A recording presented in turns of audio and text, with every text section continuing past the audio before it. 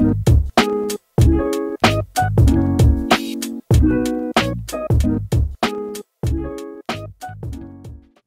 everyone, welcome to Type Talks. Today we're here with Dr. Dario Nardi, and he's here to talk about the INFJ subtypes. And so there is dominant, creative, normalizing, and harmonizing we will be going over today. If you are new to those concepts, feel free to look at the playlist below to get yourself acquainted with what we're talking about. Now, to go on to all things INFJ, I am curious, Dario, how does the dominant INFJ look like? So, yeah, there are 4 versions, just like we talked about with INTJ and with the other types, that we can see in the brain imaging data. And I forget about how many there are. I think there's, at least 35 went into it, maybe 37, something like that. But I've had more since then, including one recently who was not dominant, but nonetheless, just to give people a slight bit of context on like how much data is there and so on. I'm also going to talk about this one a tiny bit differently than with INTJ, because I believe that the third function for INFJ plays a particularly important role. Like that's not backed up by any neuroscience data, is just like my general observation in working with these folks. With INTJ, third function, introverted feeling, I think it comes out more subtly, and it's more in terms of relationships or something that's not quite in the public eye. But that third function, introverted thinking, does seem to play a role with INFJ and can sort of like maybe move the flavor of their subtype a little bit. So yeah, so dominant. What does that look like? So in the brain imaging, this is a bias towards the wiring in the front of the brain. This means a lot of like taking in data, especially auditory data, and then processing that really quickly in the executive region of the brain. So it's like data is coming in and making decisions. This doesn't mean extroverted, although they can come off as more extroverted. What it means is more confident and quick responding. That there's this more, I don't want to say aggressive, because of course we're talking about INFJ, but the dominant INFJs tend to have a physical presence that's different from the other 3 flavors. Like you really feel that they are in the room, and that there's this, even if they experience themselves as being open and so on, that there's this confidence and this assuredness that comes across. And in terms of like what we might see that they're doing, that they're very comfortable being somebody who stands up in front of a group, that presents, is an orator of sorts. They could also be like an advisor, or even in like full-on leadership position, manager, whatnot. And there's this really good ability to like communicate and critique. And that critique could come across of individuals, but I think a lot of times it's really about institutions and about the group. So this is the respected figure in the community who strives generally for integrity.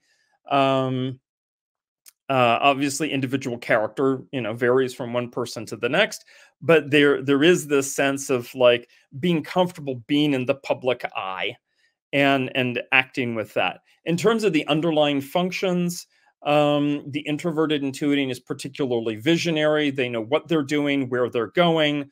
They feel like this willpower and this draw to follow through on what it is that they're doing. And then the extroverted feeling, even though it's in an auxiliary support role, not quite as strong as say ENFJ, that there's the shepherd quality. So that's when I say that they're very good at articulating. They have this confidence. They're like, this is where we need to go. These are the problems that I'm seeing along the way with institutions. These are the things that can change. Like, let's have discussion about this and let me do the work and help others and share the results of work that are helping us move in that direction. Like, what are the values? And many times this is actually quite a hardworking type. It's not just a figurehead. This person really is a hard worker as well. And in terms of the third function, you know, that also can have this yin or yang quality to it. And I think many times if it's like really dominant, the introverted thinking is going to have this yang quality. This is like really strong certainty about the principles or like mental models, their philosophy of life. So if they have certain like religious convictions, spiritual convictions, political convictions, you know, whatever those are, that they're going to be pretty rock solid with those. And then there's going to be this challenge is I think many times, you know, we have this idea of feeling types like to communicate. I find that FJs are more about speaking and FPs are more about listening. And the data supports that. The brain imaging data supports that. And in this role, they're good, like abstract language, the use of abstract language to think through things and to communicate things, including those ideas. And they're listening for how does this fit or how does that fit when they meet with somebody, and they're critiquing as they listen even.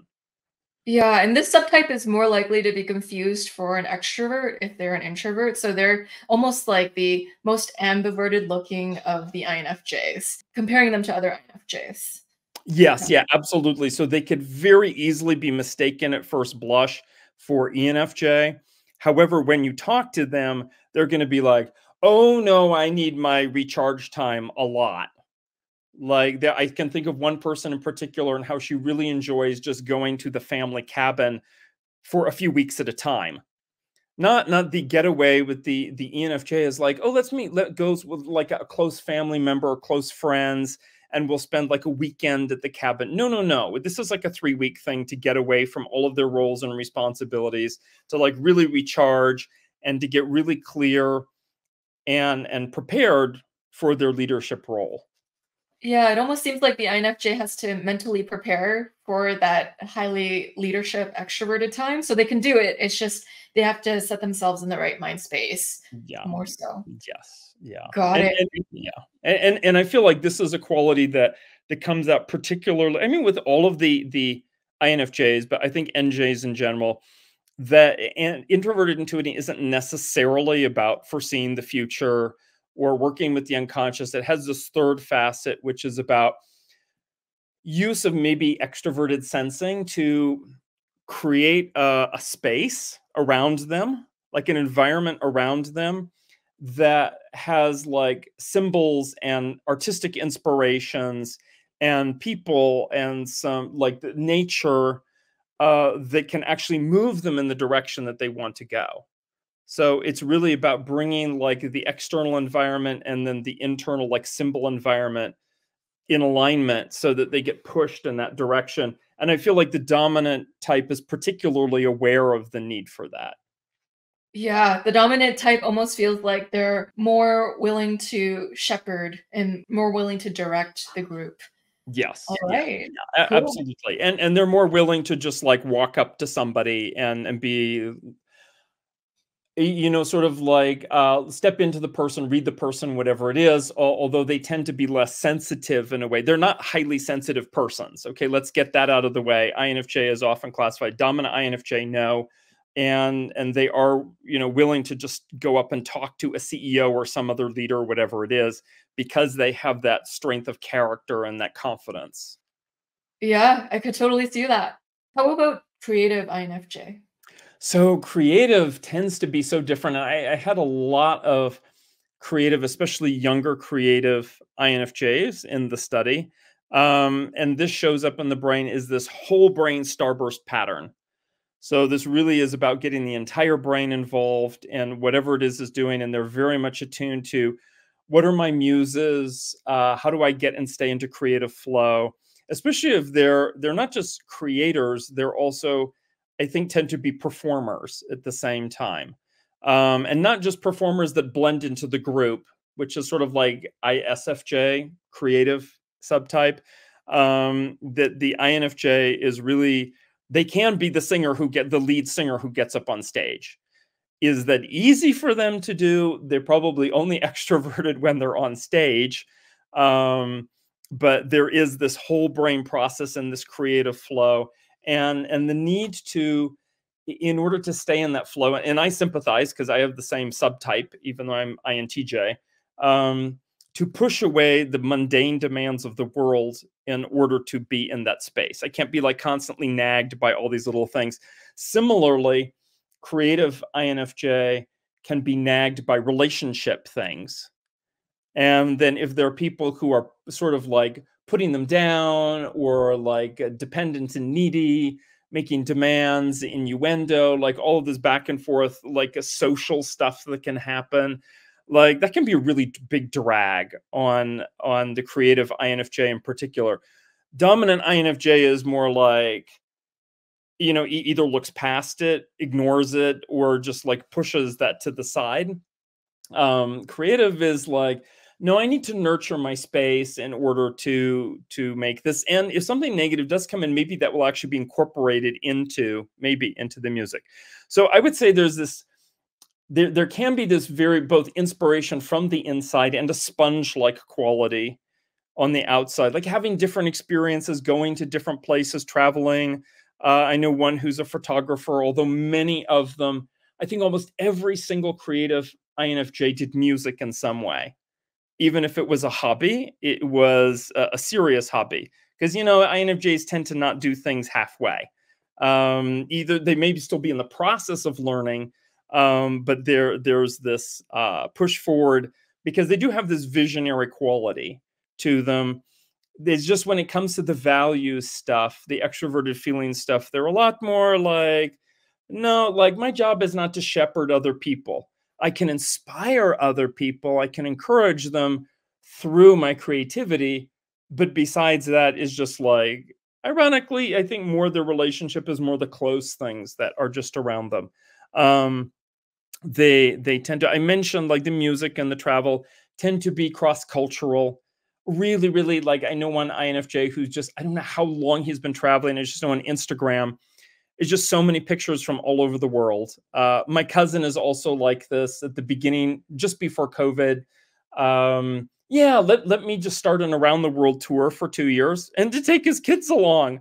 I mean, they weren't tiny kids, but there was this like go on the adventure of life and their dopamine. So I think we mentioned hormones and some of the other ones. If the dominant comes across as sort of testosterone driven, creative is more dopamine driven and more like, I mean, there's a quality to it. It isn't like dopamine jumping out of an airplane, although they're probably willing to do that if their friends are doing that. I just think that there's this joy of discovery that happens when in the creative flow, you're like, yes, this is it. I find because of the introverted thinking, they also tend to have like a really nice set of techniques to use in their creative process. So an example would be jazz musician. So yes, they can memorize stuff, but a lot of really for creative INFJ is finding like a process and a setup that allows them to create unique things that definitely when people are listening, they're like, oh, that's different. Not like bad different, like cool different. And like maybe sort of a little bit weird different, but weird in an attractive way.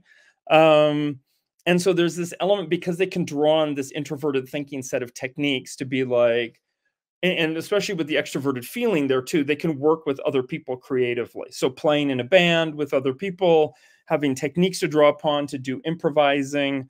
And I think even if they're not that, if they're a teacher, for example, they're still drawing upon techniques as a teacher and love to like be in flow in that. Even as a teacher, they feel like with the class, we are in a creative process. And who are our muses? And let's discover what we want to work on. And that's well, being, you know, caring at the same time. There's like a certain warmth that comes across, and a certain rebelliousness for the subtype for sure. Like definitely a little bit rebellious. Yeah, and this is the subtype that I come out as in Dario's brain scans. Muse is one of the words that stick out a lot to me because I actually want to be a muse to other people. So it's almost like I want to be able to inspire something out of others. So, and this subtype almost seems like this is the INFJ who you might sometimes wonder, oh, are they a P? Are they an INFP? Like it's Mhm. the perceiver flavoring of the subtypes for all of the types. Yeah, yeah. So, you know, for those who happen to know interaction styles, if the dominant comes across as a little bit more of the in charge style among INFJs, or in comparison to other INFJs, the creative is more the get things going style. So let me help you get things going. And they can appear at times more extroverted and at times more perceiving. I wouldn't be surprised, Joyce, if you've been mistaken for an ENFP at times. Just saying, yes. Yeah, that's possible, I guess. Yeah, yeah, yeah, especially in the public, the stage persona in a way, yes. Yeah, I think stage persona wise, it would be more possible. It's just funny, like if people know me in real life, they'd be like, "Oh no," on a day-to-day basis. Yeah, yeah, yeah, But I'm glad that I would be able to give off that facade for a little period of time. yeah. I feel like that's an achievement. Mhm, mhm. And there's also normalizing INFJ. I'm curious about your thoughts on this. Yeah, so, there's actually a fair number of normalizing INFJs, and, you know, many people do need to lead, more conventional lives. Let's say we're looking at INFJ who's age 40 with, children and married and, in, like, a middle-class community, and they also need to be an INFJ at the same time as doing all of the sort of conventional things. So what we see in terms of the brain wiring is this more, if you imagine like in an airplane looking down and you're seeing a bunch of farm fields, and so everything is a little bit connected to everything else. And at the same time, they're still going to favor regions of the brain that are more involved with creativity and noticing patterns and symbols and making hypotheses and so on. But that's more like, oh yeah, like I have a room in my house. It's a little bit different than the creative subtype, which like basically wants to do a house party.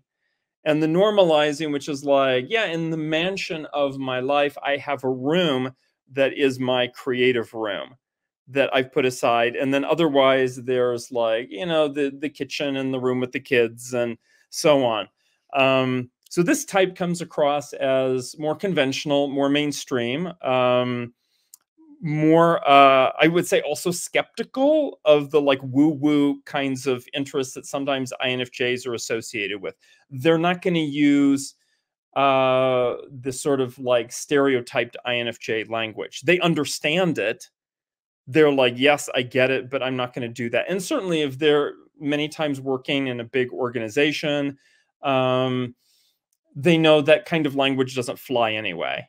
And they've probably had enough exposure to know also, unless there's a way to transpose that into something practical, then what's the point of it? Like it doesn't put bread on the table. So how do we do that? So they're going to do things like, yes, they want to be inspired and they have their small muses in life and they have their projects. And those tend to be more hobbies that are in addition to their main work life. Um, I would say something that stood out for me is that in reviewing them, the importance of the role of family and community, and then that's how they're acting in a way as a shepherd, and they don't necessarily have a big vision. Okay, and in terms of the yin and yang, their introverted intuiting is actually this more like yin kind of introverted intuiting, which bubbles up a lot of small things and allows them to be present and sort of like be an oracle or a medium for each person in their life that they encounter without that being like any kind of main role. Like it just sort of comes naturally. And then what they see is like, yeah, but I have all of these people, like my kids and my workmates and spouse, you know, relatives, and community members to help shepherd them a little bit. Um, and there is this, I find also because this is more of a left brain subtype along with dominant, more introverted though, and it's more about specializing, more about supporting the group, as opposed to leading it. That there is this analytical comfort with technicalities. And again, this is where the third function, introverted thinking, comes in. So people might be really surprised to discover that this INFJ, for example, could be a technical editor. like they read science submissions and say popular science news articles or even like journal articles, and they edit those. They have a passion for what science represents, like they value it. And at the same time, they're applying their language skills, like thinking about their audience, and they know that like the standards. And this is the subtype that's most focused on and like who is most respectable, and like how do we like how do we honor that respect? And so they're going to be the one who's like, well, which are the most prestigious schools to go to? Which are the most prestigious journals? What are the most prestigious social circles? Whereas the creative subtype is a little bit more like, like I do my own thing. And if anything, they're going to disrupt that. And this one is the one that the normalizing is probably the most concerned with things like social status, even as they are still like that dominant introverted intuiting, that element is there. They also have the last point I want to make, and this was something that came out in the sort of like thinking about the people who've done it and in the interviews, because I sort of interview people, you know, as I'm like sitting with them for 45 minutes or whatever. That they have a lot of stamina, they have a lot of endurance to get through stuff. And I think this is also something that they're not fragile. Like they have their moments, of course, and there is this self-consciousness. There is this like, and I say self-conscious like EQ applied to themselves, but they're really able to hunker down and to be like, how am I going to get through medical school? Well, I can't be a wallflower or like this very sensitive person to make it through medical school. So like, let me figure out how I'm going to do that. And that means probably connecting to a lot of different things, like having the support of their family and their friends, making good colleagues with their other students, valuing, like, again, why do I value medicine? And like being clear on that, knowing that they worked really hard to get like to the most like prestigious position or school or whatever that they could get.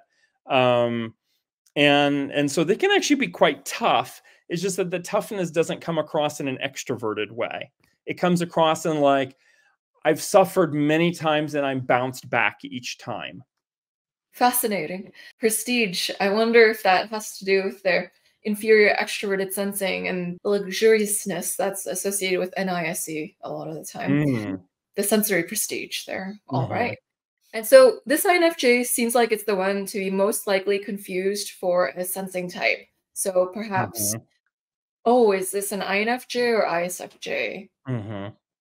Yeah, absolutely. And depending upon their job role, especially if it's something more technical, they may easily even think, oh, am I INTJ or something similar.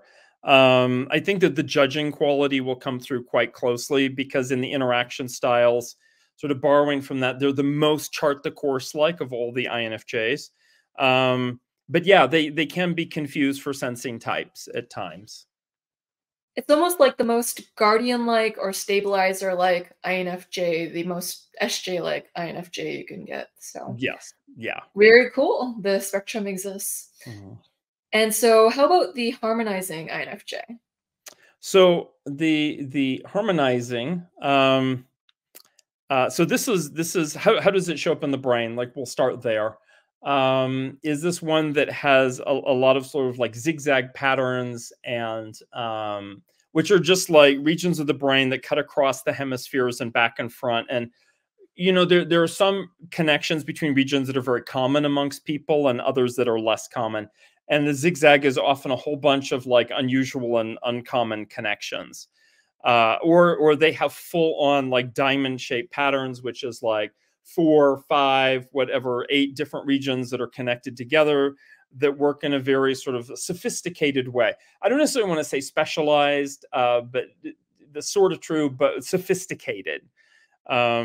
And like most types, the diamond pattern is something that shows up more often for people midlife and afterward. But a younger INFJ might still, is anybody, have this pattern. And they have sort of the yin version of their favorite functions. So what kind of introverted intuiting? It's an oracle style of introverted intuiting. It's very intuitive. and sort of vague and abstract, and the world of archetypes and energy, thought patterns. And then the extroverted feeling is the supporting host.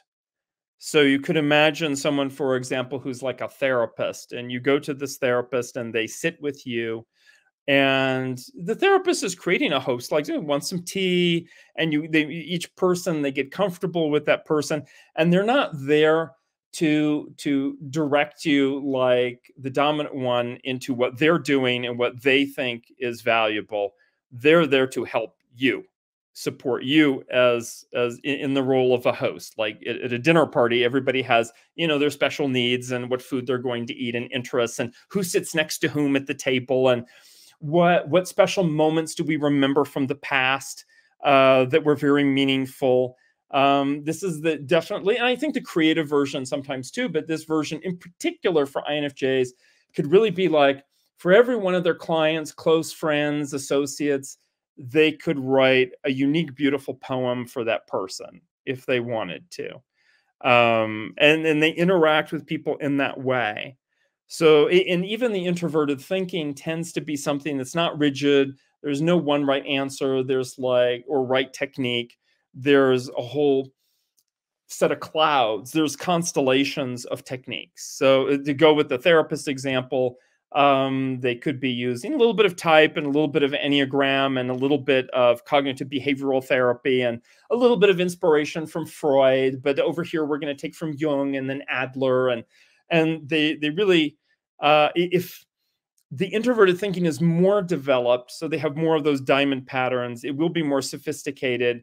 And then they are going to get into stuff like helping the client find ways to manage their own mind, which is almost like, let me give you some of the introverted intuiting's power so that you too are talking to the client are not just like this like flotsam and jetsam on the sea of your psyche. No, it doesn't have to be as sophisticated as that. It can be in the role of a diplomat, and then diplomats know a lot about interacting between, like a different nationalities and cultures and the different needs that groups have. Of course, also in romance, like with every person being able to meet that person in their own unique way, to be able to think of like the perfect gift that goes with it, this event or that event. And they're also the version that's most likely to be highly sensitive and to be easily drained. And this is where the highly sensitive person, INFJ, a little bit normalizing also, but this version is definitely in the space. And why? Because this is the subtype that is more reflective, more receptive, more sort of like that antenna that is open to everything that comes in, both internally and from the energy of other people. So I know someone here who I'm not quite sure what she's doing like right now, but at least before COVID, she worked for a number of years as a psychedelic integration coach, and which is just a fancy term. She actually did her training in the jungle in Peru. And every person you go through, like they're just going through this, like, I don't want to say horrendous, but like very challenging, like super energetic process. And to meet each person in their place where they are, helping them, and then standing back from that and being like, okay, now I need to move to the next person. Like, how do I clean myself of that and take care of myself while also like going on to help the next person? And being present with each person is needed. So I think that's where the sensitivity comes in, and the need really to do like a lot of like energy and psyche management stuff to make sure that they themselves, in their role as advisor, as mystic, as yoga teacher, and they would never, by the way, just be someone who just teaches yoga. Like, no. Remember, they're still introverted intuiting. It's going to be an innovator to some extent, and they're going to combine like, yeah, we're going to do breath work with it and essential oils, and also there are these maybe like creating retreats for people, and oftentimes it isn't an individual, it's small group, and facilitating the small group. So there's almost like not just body mind practice, but like a shamanic kind of role Well, and although I say like it could be small group, they probably shine the most like one-on-one. Yeah, and I'm also guessing that other types that identify as highly sensitive people might also be more likely to be harmonizing subtype as well in general. Mhm. And, it's quite funny. In the brain scans, I'm actually creative first and then harmonizing second. So it shows up right after. Mhm. And I'm actually creating an in-person retreat that is a different kind of retreat. That's a small group that is small group tailored. So Mhm. you got that spot on right there, Yeah, Dario. yeah. Yeah. And so I'm curious about traits that INFJs all share in general, regardless of their subtype, and your Mhm. opinion on that. Yeah, so there's a couple ways that we can go there. I think the standard way to do it is to talk about the function stack, like dominant, auxiliary, tertiary, and so on. And that's fine. I think though that sort of like a parts approach, like let's put together these three Lego pieces and see what we have. Um, in particular for INFJ, and I say this from experience because I remember going way back when Linda Behrens and I were working on what we called the Brown Book. So this was like interviewing 64 people. So it was 4 INFJs, and then condensing that down to a first person representation, like first person conversation. What is it like to be you? And like in their own words. That type took more. INFJ took more time than any other because we sent out the result. We sent out what we did, collating and condensing it down from like 4 hours of stuff into one, like, well, really 4 pages of a book, something like that. Um, Small book, and it took a lot in order to really like capture the uniqueness of INFJ, knowing it's among, if not the rarest type in the population.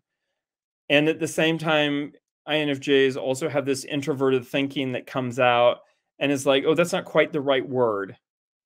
So we would really have to think about it. And I spent longer, even in the Teaching Tales book, where there were stories of each. The first INFJ just flowed out very easily because I know INFJs in academia, and like I sort of know this type of this character that was there, and that came out pretty straightforward. And then the second one, there were no stories that I had to rewrite like 3 times except the INFJ. And for me to get close to representing like in sort of the fullness of the type, the complexity, the subtleties of the type that are there. Um, as for the themes, I think we can just even read some of those themes. And here we go. I'm picking up a different book, but these are ones that Linda Behrens and I have used for a long, long time. It's just focusing on foreseeing and developing. So that could be developing the organization, but oftentimes it's about the people in the organization. There is this Cassandra effect that many people are aware of. The INFJ says stuff and that's very prophetic. And people are like, why are you being negative? Or how would you even know that? Or no, that's not the case. And then lo and behold, a year later, 10 years later, whatever it is, usually on spot and time wise, if many times it even comes sooner than the INFJ said, then boom, it happens. And nobody listened. So there is this foreseen talent. And I think it's the ability to sustain this vision for themselves, for their family, for the organization, whatever it is, for the client, while at the same time balancing the needs of the individuals who are there. More than say ENFJ. More ENFJ is like, unless the ENFJ is specifically in the role of being like a facilitator for one specific client, INFJ is like, but who are you? Like, let's give the feedback to you and you as a unique person. And then also the third piece is helping them grow at the same time and managing all of that. So it's not just a vision for the person, it's like what is their potential and helping them grow into that. And many times that the growth happens in a creative way. And as you mentioned with the muses, wanting to both help the person realize their own muses and Of course, like appreciating others, like, you know, what better is a sign of growth than more satisfying relationships? You know, that's usually a surefire sign that the person has grown past some issue. INFJs are really, really good at exploring issues where there are divisions between people, and then finding, like, acting as a bridge in order to bring those people together. So I think so the South African Type Association types Nelson Mandela as INFJ. Some people disagree with that, but outside of South Africa, but I figure the people in South Africa probably know him better. And he was very much a person of principle and connecting, like, very diverse, you know, in conflict, people in conflict. And I think what the two other things that stand out is, one is that they can really surprise people by getting very technical and analytic.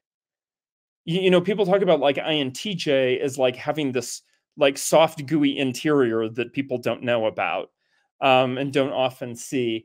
Well, INFJ has this, like, analytical capacity that may go completely unnoticed in social relationships.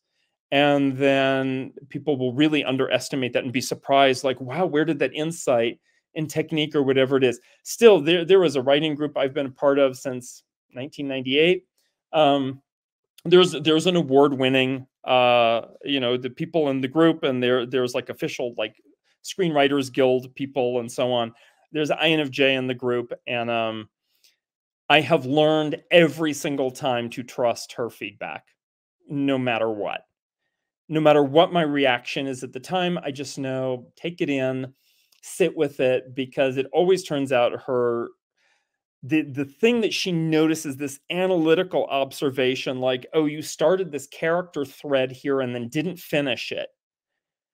Or, you know, you go in this direction with it, but I really think you need to go in this other direction, that you would get a lot more, and says why. And it's, like, very analytical.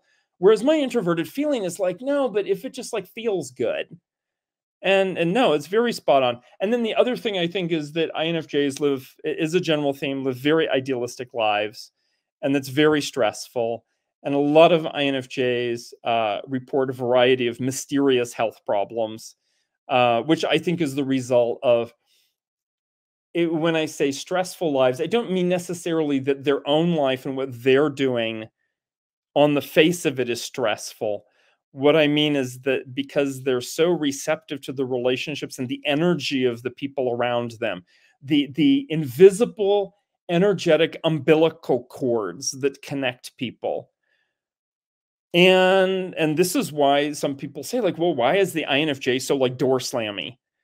Is because from their point of view, it's like, your energy is, like, seriously affecting me. And they're not saying this in, like, some pretentious, like, trendy way.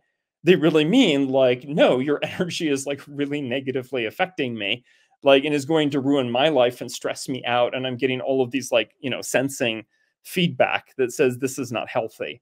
And whereas, like, for INTJ, there's much more easy, like, draw boundaries and just be like, put up a wall. And there's, like, it's a little bit like having the gloves inside that, like, what is it, scientist thing, where you, like, reach into the incubator with the mysterious alien creature, but you have protective gloves. INFJ is more exposed and is more empathic and more in touch. And you know, so they all have an element of the harmonizing subtype, you know, because people, these aren't boxes, they're spaces, they're facets, they're sides of the person. And that oxytocin hormone, that touch activating hormone, is something that's there. Except the INFJ doesn't even need to touch people. They just need to be aware of them. And then the energy, like, comes in. I mean, this is what I've heard. I can sort of get it. Energy can almost be radioactive in that way, where if you're around it, it'll actually impact you. So it's that trope where people talk about extroverted feeling, absorbing feelings from other people. So Mhm. could be a part of that. All right. And so Thank you, Dario Nardi, for coming out and sharing your wisdom about the INFJ personality type. Everyone go check out his books. If you want to learn more about these subtypes, check out the 64 subtypes. Thank you for everything you do. Yeah, absolutely. Thank you as well.